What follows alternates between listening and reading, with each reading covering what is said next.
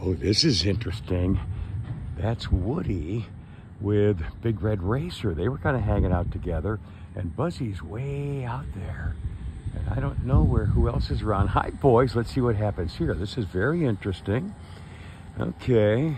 Woody's the alpha of the Clydesdales, but Big Red Racer, the racehorse, Watts is kind of the alpha of the pen. Here you go, good boy. How you doing? He said, I got mud in my face right now. He says, yeah, Woody says he's kind of all business. He doesn't like me messing around with him. He just wants his treats. And let's get Red Racer. Hi, good boy. He says, well, I think I'll take a couple of nibble chews. See, he always gives me a little clank on my head. Look at his ears back.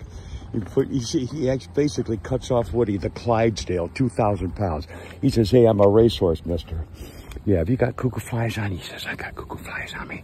He says, so I like the, oh, you got cuckoos on your face, too. Let's get that off of there. There you go, good boy. Oh, he says, look at this. He says, I'm getting more treats, please.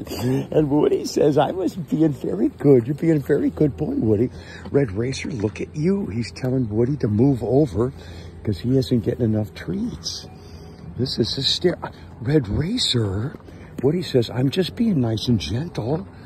He says, you know how big I am? Red Racer, you're such an alpha cuckoo head.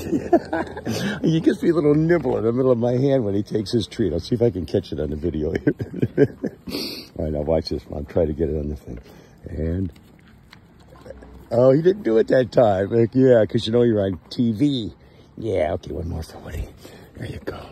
Okay, Red Racer, let's see if he does it. Yeah, he got me there a little bit. All right, you boys.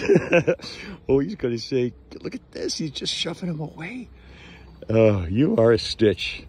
Another beautiful day.